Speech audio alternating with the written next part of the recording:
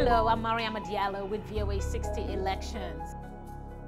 The New York Times reports Republican Texas Senator Ted Cruz confronted supporters of billionaire Donald Trump while campaigning in Indiana. He told them amid jeers that Trump was playing you for a chump and that Trump would not have talked to them after one of his rallies. The tactic comes as NBC News reports a growing lead for Trump nationally. Trump is preferred 56 to 22% over Cruz in the latest polling.